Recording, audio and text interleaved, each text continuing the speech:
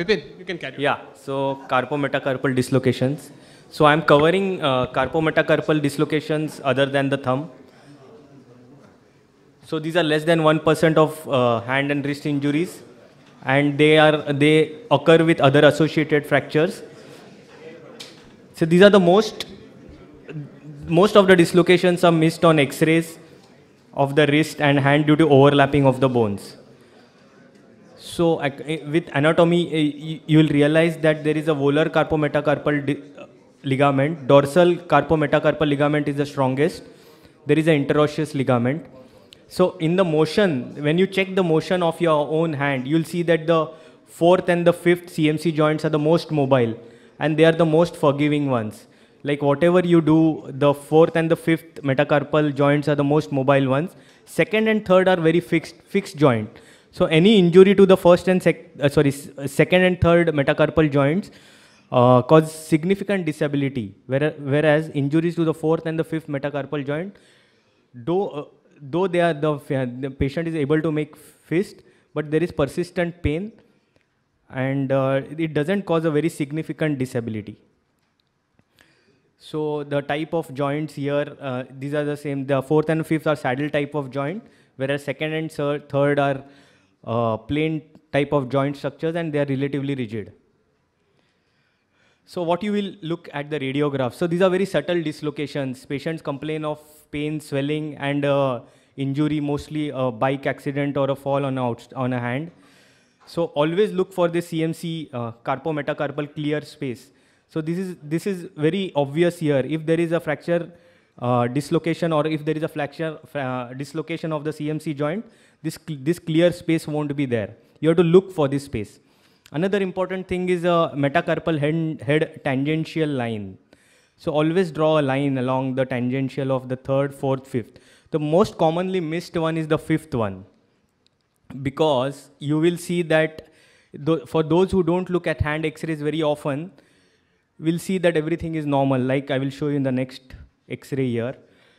So if you see here, so another view which is important is a lateral view.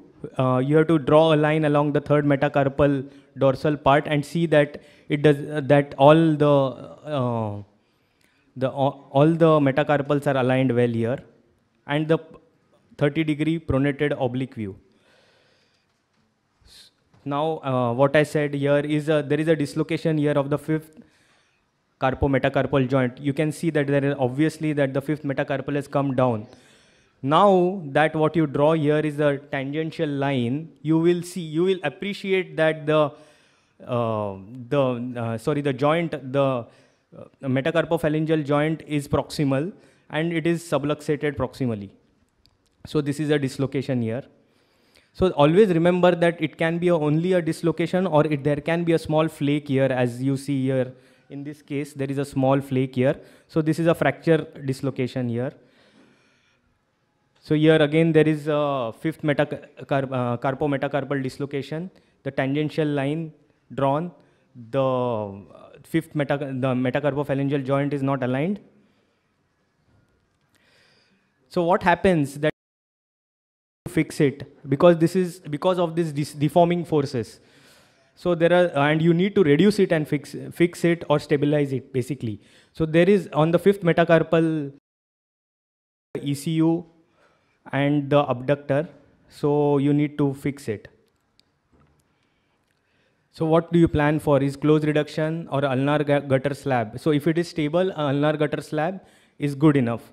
Or if it is unstable, then put a K-wire if it is unstable. Open reduction internal fixation also might be required in very late or old cases.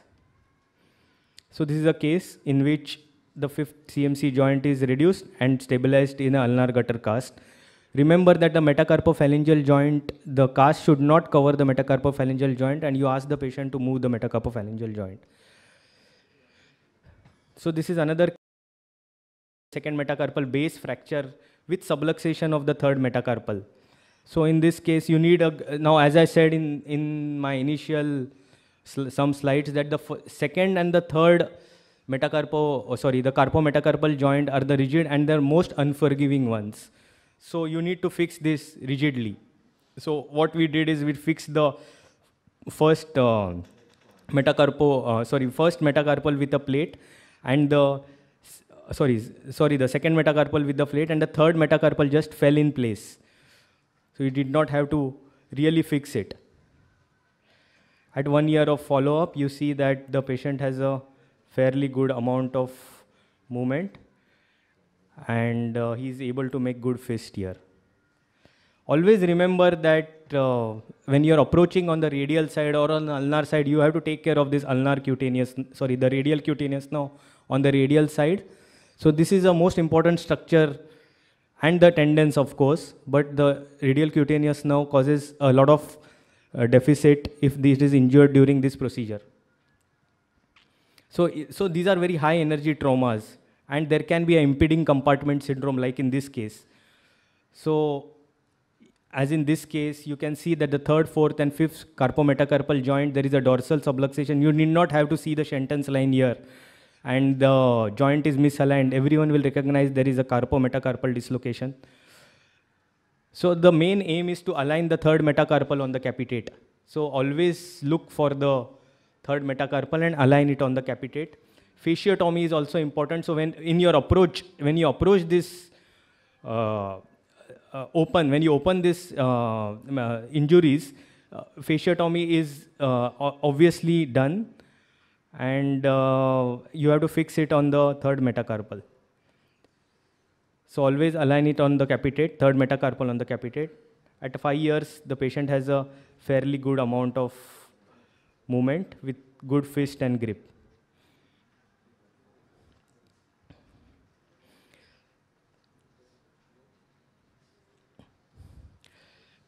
Now this is a divergent type of injury. You can see that all the metacarpals are divergent on one side. These are very, very, very high energy trauma injuries with compartment syndrome. So as I said, fasciotomy is must in these cases. Open reduction and fixation with multiple K-wires was performed.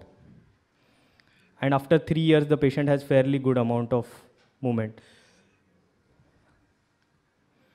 Though the patient complains that there is some problem here and there, but that doesn't really cause his functional deficit. So the take-home message is that the fourth and fifth carpometacarpal joints are relatively common injuries, and they are very mobile joints, and they can be reduced with close means. Second and third carpometacarpal fracture dislocation need a relatively high trauma. They can be associated with carpal injuries and compartment syndrome. Don't hesitate to do a fasciotomy. Stable fixation with K-wires or a plate can be performed. Beware of tendons and cutaneous nerves.